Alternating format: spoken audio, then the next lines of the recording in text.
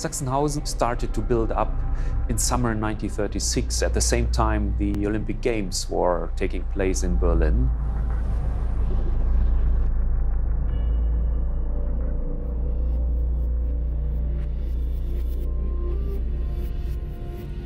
It was the first concentration camp which was designed by an SS architect.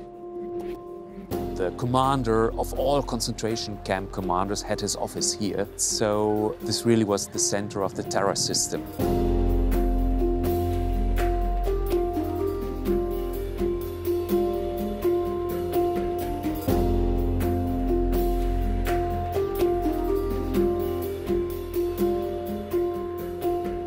I'm a survivor, and I went through inhuman conditions and detention underground, and many things I see here reminds me of what I've been through. It's never the same what is going on today or tomorrow, but similar, of course. And to know about history makes us aware for these developments and events in other countries. And that is why it's important to learn about history and about the history of the Holocaust.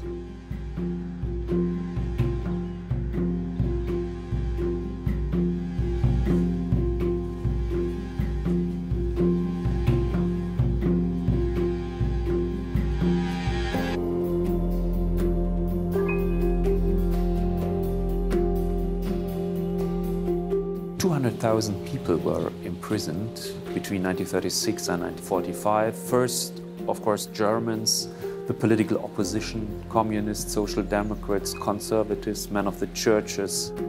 Then also so-called anti-socials, homosexuals, and after the Reichskristallnacht, the night of broken glass, in November 1938, 6,000 Jews were sent to Sachsenhausen.